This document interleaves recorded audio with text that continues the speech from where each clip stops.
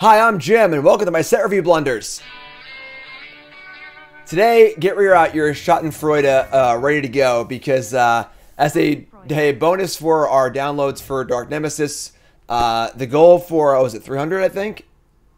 200. 200 was most embarrassing best in shows from set reviews. Today I'll be doing my top 8 most embarrassing best in shows from my set reviews, where I go over my biggest mistakes in set reviews, of course. Not super easy. And again, still downloading Dark Nemesis. We have until tomorrow at midnight. That is Tuesday at midnight to download, and we're only at 314, so we have a lot more goals to do. Paper date night's already set up, but Spelltable, Karn IRL, there are more goals to hit. Please download the game, make it to level 10, use the QR code or my download link. Once you're at level 10, you're good to go, and you count as a download. All right, so let's please do that for me and help me out, because I want to get more goals for y'all. So today we're going over my biggest top 8 set review blunders. Of course, set reviews are challenging. I do all my set reviews the second the full card list is out. So no one's played a game yet. No one's had an opinion yet. It really is just me and my first impressions on cards. And I think I'm right a pretty good amount of the time. I nailed expressive iteration. I've had a lot of good hits.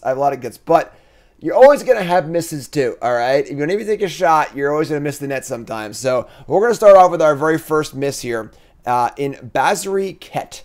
Basri Ket, the White Planeswalker from Core Set 2021. And Basri looked pretty good as a way to kind of, add to the board in your aggro deck against a control deck or a mid-range deck and play around sweepers and stuff like that. Just ended up being really ineffective. For 3 mana, it wasn't really worth the value. This card costs 2. I think his card should have been pretty good, but for 3 mana, adding 1 power to the board every turn just wasn't good enough. To compare this card to the Wandering Emperor, and it's pretty obvious how poor this card is. Now, it is important to note, though, when we're going over our best in show blunders, a lot of it is contextual. A lot of it is all about how does the blunder relate to the rest of the cards in the set. If the next best card in White in Core 2021 was only like a little bit better than this, it's not really a big blunder, right? And this one wasn't that bad.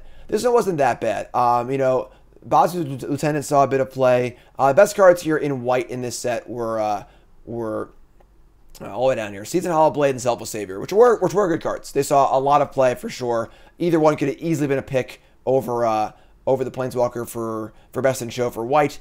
So not the most egregious of blunders, but of course a blunder nonetheless here. Basri Ket, number 8 on our list here. Coming down to number 7, Dark Nemesis, thanks so much. Number 7 on our list, Symmetry Sage.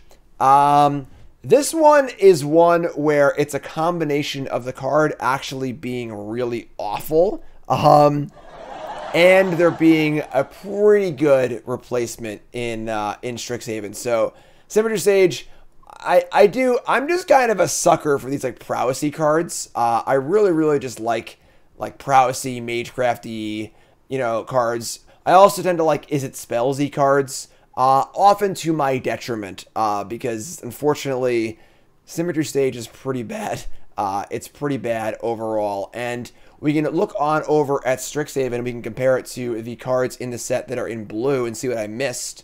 And we can pop on over here, and there weren't really a ton of good blue cards in the set, but Divide by Zero, of course, is the big one. So there was a much better uncommon. I definitely overlooked Divide by Zero in my set review. Didn't look very good to me, but ended up being obviously a very powerful card. Got banned, probably due to the cards around it, but definitely a miss on that one. Symmetry Sage, number 7 on our list here of our top 8 blunders.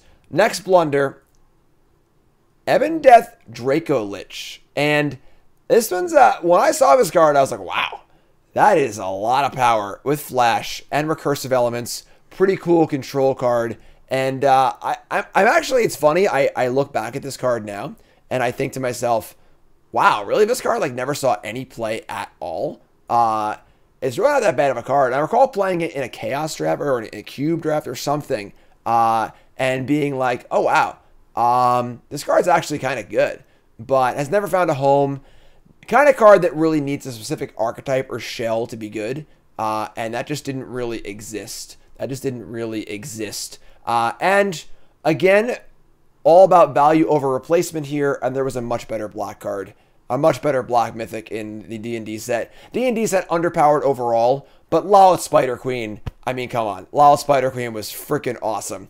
Just one of the best cards in Standard. Super awesome Planeswalker. Great design. Super fun. And realistically, just an awesome card. And it was a miss. I missed. What can I say? What can I say? Next up on our list here, Sea Dasher Octopus.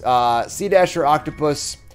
I was not the only one. I can take solace in the fact that a lot of people saw Sea Dasher Octopus and were very, very excited for it. But the reality is that you can't really afford to remove stuff from the board in Standard these days. All the cards are really, really good. You know, so Ninja 50 Powers are the same problem, where you bounce a creature to your hand, now you've lost something of value. And even if you just draw one card, the body's too small to make an impact. This is the kind of card I think would have been really, really, really good about, 15 or so years ago. Sorry, I'm just like doing the thing. 15 or so years ago, 10 years ago, when creatures were not nearly as good. But with creatures and threats just so good these days, a 2/2 isn't big enough, one card's not good enough, and the downside of like putting it on your creature and getting it killed was huge. It was huge. So definitely a miss. I wasn't the only one. Not my worst Ikoria miss. We'll get there as we keep going on here. But and competition-wise, we look over at the set, and there weren't that many good blue cards in Ikoria, but the one I really missed was Shark Typhoon. Shark Typhoon ended up exceeding all my expectations. I saw Decree of Justice was a lot better than that, and ends up being a pretty powerful card in multiple formats. Not an overtly powerful card, Shark Typhoon, but a very, very solid card indeed. And a big miss on my part. And yeah, Sea Dasher Octopus. We hardly knew you. So next up on our list, I believe this is number 5. Number 4 on our list for counting up to the number 1 card that I screwed up the most, Sun Gold Sentinel. And this felt like, a pick where the color didn't seem too good, and this card just looked very reasonable to me. Just a very reasonable card, good body, good value, graveyard hate, a little bit of protection. The problem was, I don't think Sun Gold Sentinel is bad. It did see some play for sure in Standard, but this is an issue of value over replacement, where there were actually a number of better cards in this set. In white, and this is what says. This is Midnight Hunt. In Midnight Hunt, in white, we had not Fateful Absence, Adeline, unbelievably good card. Seeing play in Historic, even seeing play in Modern. Adeline, very, very good card, and then Brutal Cathar. I really undervalued Brutal Cathar. Brutal Cathar, ended up being a lot more than I thought it would. I didn't think that the flipping back and forth thing was like really a thing, but in a lot of the mid-rangey matchups, in Standard where they're more like kind of rampy decks, there aren't a lot of removal spells, and I missed on it. I'm happy to say I missed on it. It might have been my trap card in this set, so definitely an issue of the cards around it just being better than it. So Sun Gold Sentinel, definitely a miss, but we come to our top 3 here. All right, so our number 3 worst miss is Slitherwisp. Now, this was very close to number 1. I had to go back and double-check the videotape, though, and I'll explain why in a second. So, I still stand true to this point that Slitherwisp is an extremely powerful Magic card. The problem is there just aren't enough good flash cards to make this card good. It is very powerful. It's a flash threat that can draw cards, which is awesome. But the amount of playable flash, if this thing said whenever you play an instant, it would be one of the best, control finishers of all time or whatever. It would be insane. But the problem is that the quality and quantity of flash cards they just aren't there. There just aren't really enough of them. And then the one deck that actually played enough flash cards to make it worthwhile was the Rogues deck. And then Rogues had to play Lurrus, obviously. And there already were enough good Rogues, and this also wasn't a Rogue. The casting cost, a little bit of an issue as well. If it was, blue-black 1, it'd be a little easier to do. But unfortunately, a card that just, again, with the right tools, I think this card was a format-defining card. But the tools weren't really there. Now, originally, this was going to be my number 1 biggest blunder. But I went back to check the videotape, and I thought that I had chosen Slither-Wisp over Lurrus of a Dream Den. Literally one of the best cards ever printed. But I didn't actually. I actually had a separate section for the hybrid cards and the companions in that set review. So that is a little bit of a light, I guess, at the end of a tunnel here. But there were still plenty of other gold cards in the set that are much better than this. Of course, Immersion Ultimatum, Genesis Ultimatum were big ones. You can scroll down looking through Ikoria, and I'm sure there's plenty more here. Winona, yeah, plenty of better gold cards than poor Slither-Wisp here, Sprite Dragon as well. So kind of a miss. Thankfully, not as much as a miss I thought it was, because again, I had the companions on a separate section. They were in like a separate hybrid companion section. So thank God for that, right? I didn't call Slither-Wisp over Lurrus like I thought I did. So it wasn't that bad. That's why it only falls in at number 3 here on our biggest set review blunders. Number 2, I'm going to call a bit of a plea for mercy on this one. All right, so for those who watch my set reviews, I've always had Best in Show, where I choose the best card in the set. But lately, in my last few set reviews, I've added 2 new features. I've added the Sleeper card, and I've added the Trap card. Okay, this was before the Sleeper card, and before the Sleeper card was a category to win, I would sometimes use my Best in Show to try and highlight a card that I thought was being really, really overlooked. So in hindsight, if I had had a sleeper pick to use for Modern Horizons 2, this would have been the sleeper pick, and then probably Ragavan would have been the Best in Show pick. But Ragavan was so obvious to me at the time that I wanted to highlight a different card that was less obvious, and I decided to use my Best in Show to do it. Obviously, Ragavan, Dragon Rage Channeler, Unholy Heat, Fury. There are a bunch of really, really, really stupid red cards in Modern Horizons 2 that could all be chosen over Glimpse. Glimpse ends up being a fringe card, but a card that I think people completely overlooked and ended up being a player in the format. Even if it's a little more of a meme player, it definitely says, sees play. Yeah, Ragavan, Fury, Charmal is a Glimpse. Yeah, and you go down here, even the uncommons and commons, just unbelievable cards in this set. Yeah, Dragon Rage Channeler, Unholy Heat. So, yeah, definitely a bit of a miss on Glimpse, but I don't think I missed that hard because it is a card that has ended up seeing play that was not being talked about at all. So I will say, I'll plead mercy on this one. I'll plead mercy on this one, but we come down to the worst. The worst of the worst. My biggest set review blunder ever so far. What do we have? It's going to be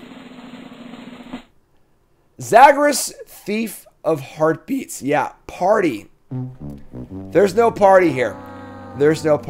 And this is similar to Slither-Wisp, where I think that one of the important things to realize with these set reviews is these set reviews are done in a vacuum. I am operating under no experience with the cards at all because the cards are just there.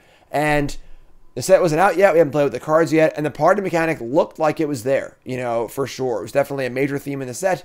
Little could I know that Base Camp came in tapped and there wouldn't really be a party deck. And this card is really good because if party is a deck, and this thing costs like, 3 mana or 2 mana, this card's insane. But no deck for this card at all. It's very similar to Slither-Wisp. And without a deck, completely unplayable, obviously. And most of the party things that were happening were Bant and green-white for sure. So the Rakdos party stuff were... there wasn't really any party stuff anyway, and if there was, it was definitely not Rakdos. So unfortunately, a big miss. And what was the card I missed? I missed over because again, it's all about the comparison. Scroll down to the multicolored cards here, and oh yeah, Omnath. Oh yeah. Now his failure is complete. Yeah. So unfortunately, Omnath, of course, banned in Standard. Playable in Modern, just a really, really stupid Magic card. And that was a pretty big miss. I didn't think Omnath was going to be that playable. I thought the mana cost was too restrictive. And it's also a very, very strange card. Like, there's just a lot going on in the text box. And of course, Fetch Lands changed the math as well. So that is my worst best in show pick to date. Will I top it? I don't know. We'll see. But thanks for watching. I really, really appreciate it. Hope you enjoyed me going on my blunders. It's important to be able to look back on your mistakes, all right? I've had tons of great picks in my set reviews, but I've done what, like almost a dozen set reviews at this point, and you're going to miss sometimes. You're going to miss sometimes. So, YouTube folks, I love you. Thanks for watching. Appreciate it. Like, comment, subscribe. Check out my next set review for the new set. Streets of New Capenna coming out soon, and hopefully no more big blunders. All right? Thanks for watching, folks. Appreciate it.